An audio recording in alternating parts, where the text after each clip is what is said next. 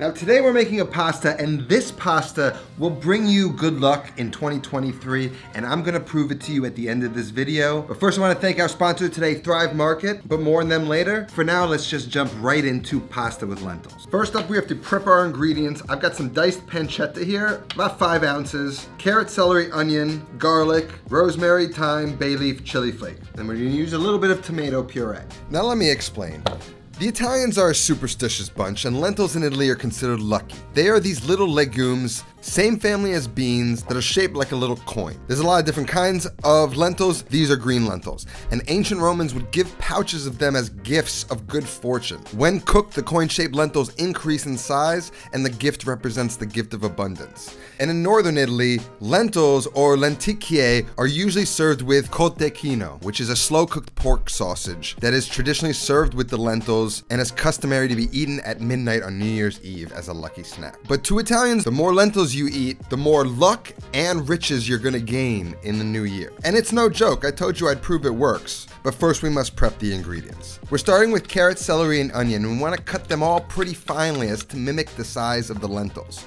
The pasta is also fairly small, so you don't want large chunks of vegetables. If you struggle to chop these finely, you can use a food processor. We're gonna go with 1 onion finely diced,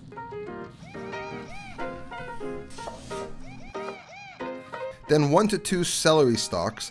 I'll cut each celery stalk in half to make it easier to manage. Then each piece will be cut into 4 strips, and then I'll turn those and finally dice them.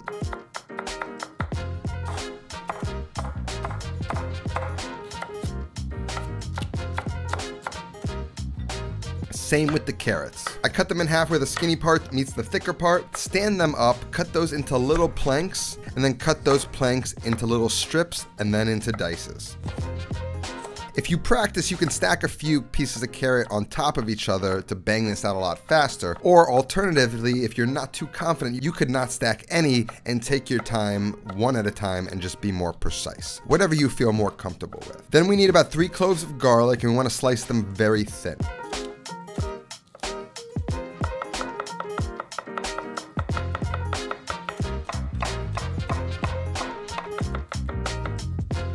Now let's talk about the pasta and the lentils. The pasta we're going to be using today is tubetti. It's sort of like a ditalini, but it's slightly larger, and it's going to match perfectly with the size of the lentils. Also, we're making this as a 1-pot pasta, so the small size of the pasta is going to work really well with getting that cooked in the same pot as everything else. Then we're going to go about 1 cup or 7 ounces of lentils, and we don't want to soak them, we just need to clean them. So we're just going to add a whole bunch of water to it and allow any impurities to rise up to the top. You'll see little fibers of the lentil, and then, you know, also there's some other stuff in there that you don't want to cook. So you just fish that out, and then we're gonna strain the lentils and set those aside. And then we're gonna measure about 3 cups of the pasta, which for tubetti turns out to be about the whole box.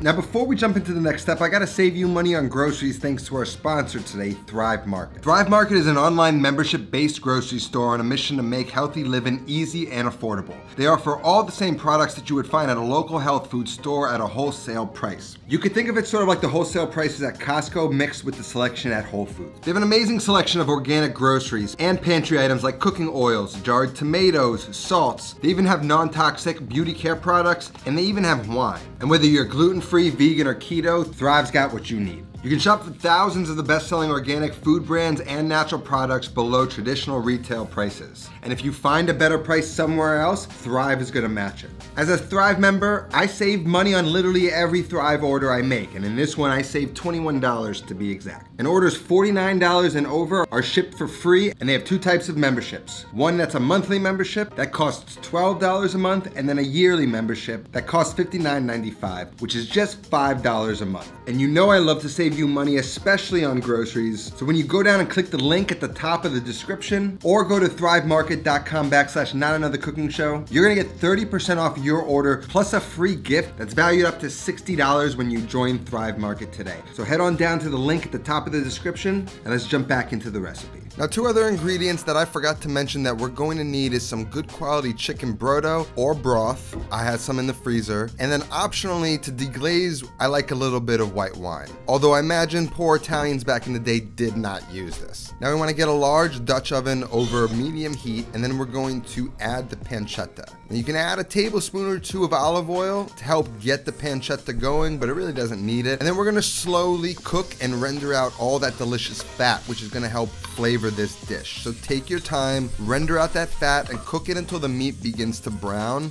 and start seasoning the bottom of the pan with all those yummy little brown bits. That stuff is called fond that you always hear chefs talk about. That's just good stuff, good flavor that you want to develop in the dish. So once the meat is browned, we're going to toss in those diced carrots, celery, and onions. And we want to season with a little salt and pepper because this dish can take a good amount of seasoning. So really don't be scared at seasoning at every stage. Now once you add these vegetables and you add some salt to them, the heat and the salt's going to start to sweat out a lot of the moisture from the vegetables, which is going to deglaze those brown bits from the bottom of the pan.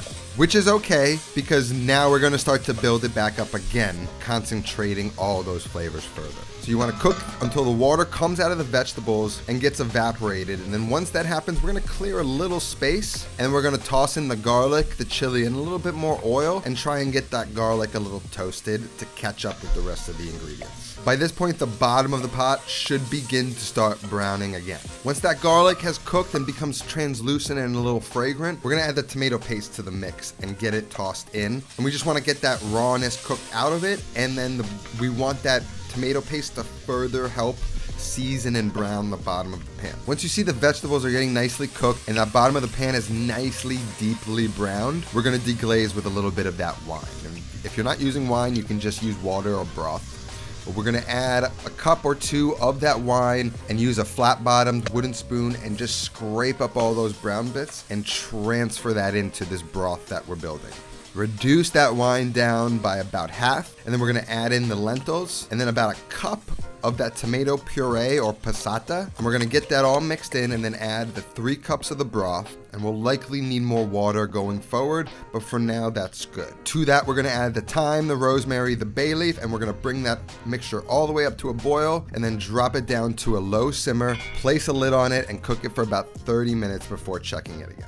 After 30 minutes is up, remove the lid and fish out the bay leaf and the herbs, and then give the lentils a taste. They're still a little crunchy, so I'm going to continue to cook them, and I'm also going to add more water to it because I'm going to eventually have to cook pasta in this mixture, and this is not enough liquid for it. So we're going to add another 3 cups of water to the mixture, get the lid back on, and cook it for another 10 to 15 minutes until the lentils become tender. After about 10 minutes, I'm going to check them. The lentils are nice and tender. We're going to remove the lid, and this is totally optional, but to create a creamier consistency, I'm just going to dip a hand blender into the mixture and zap the mixture 3-4 times max. Alternatively, you could take a ladle or 2, pour it into a blender and puree it smooth, and then add it back into the mixture. Then we want to bring this mixture up to a nice rolling simmer, and then we're going to add the tubetti pasta. Once the pasta goes in, it's going to sort of cook like a risotto, meaning it's going to cook a lot slower. We're going to see how thick it becomes, and if we need a little bit more moisture, we're going to add it as needed, but we're really just going to cook the pasta in this mixture. It's going to take about 15 minutes, maybe 20 minutes for it to fully cook, and we're going to need to stir it constantly because there's a very high possibility for that pasta to stick to the bottom of the pan. So we want to use that flat bottom spoon and keep it moving at all times. Now you could cook this pasta in some water normally and just dress the pasta at the end with the lentil sauce. But this is a convenient one-pot pasta, and just like pasta fagioli is, you cook it all in the same pot and the pasta kind of absorbs all that flavor and it just becomes so good in the end. So keep stirring. I like to use some bread to check for the flavor and the consistency. If it coats it really nice, I know it's a nice thickness. And this dish, again, can suck up a lot of salt, so I just want to make sure I taste it, make sure everything's nicely seasoned, and if it needs a little bit more, I'm going to add it as needed. Once the pasta is fully cooked and still has some nice bounce and texture to it, turn the heat off, stir in about a tablespoon of cold unsalted butter, and stir that in until it's fully melted.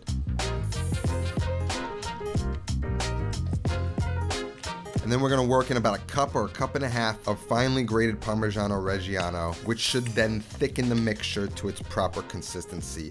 And it should be thick, it should be creamy, it should flow nicely. But if it's too thick, you can add a little bit more water. And if it's too thin, you can adjust the thickness with a little bit more cheese. It's really up to you. Your eye, your taste, your hand is gonna decide when it's right. Then to plate, we can just pour in the pasta with lentils into a nice bowl. We're gonna hit it with some really good olive oil to finish. Then some of that Parmigiano Reggiano, and then a little fresh black pepper. And not only is this a wonderfully comforting and satisfying dish on a cold January night, eating this has already blessed me with such great luck in 2023. I told you I would prove to you how much luck it has given me, and would you look at that? Not Another Cooking Show just hit 1 million subscribers, which means there are 1 million of you beautiful souls who are out there who chose to take this journey along with me.